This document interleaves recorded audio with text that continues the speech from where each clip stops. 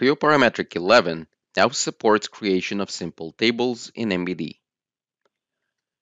In this video, I will review various use cases of tables that can benefit users and accelerate their MBD adoption and reuse across the organization.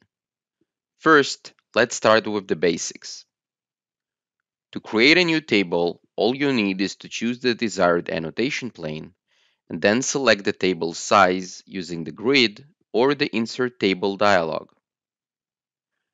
The table is then attached to the cursor and you can place it anywhere you want. Once the table is placed, dedicated contextual ribbons will be shown, as well as a mini toolbar with all the common formatting options that you might need.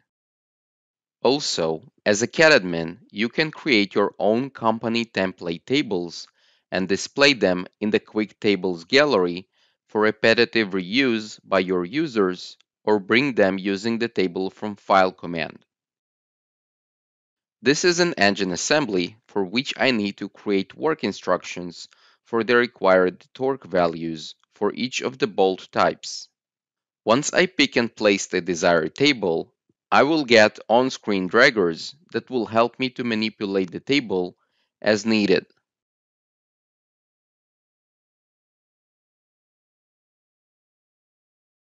I can use hyperlinks inside table cells in order to navigate easier in my model and quickly understand the context.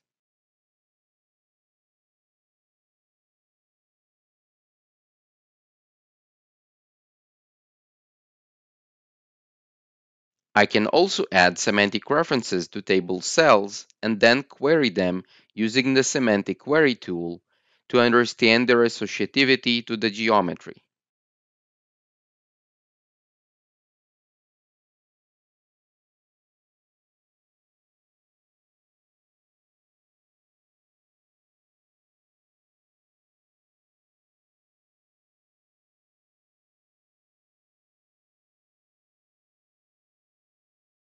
If required, I can also copy the text style of a reference cell into multiple target cells and save me some time for formatting it. In another use case, I need to update a revision table with a new revision for my design. I can select one of the rows and quickly add a new one just below it. As I am doing that, the formatting of the newly added row is copied from the reference and I can immediately enter the needed content. Double-click on the cell and start typing your text with the copied format. Then, you can browse across cells using the Tab and the Shift plus Tab keys on your keyboard, or simply use a single click to the desired cell you wish to update. If preferred, it is also possible to update table content using the detachable text editor UI. In another use case, I can use tables for title blocks, in which I can leverage part parameters and call them out into the table cells. Before I'm about to release this design, I need to add a security marking label for which I can define the desired line style, color, as well as its borders.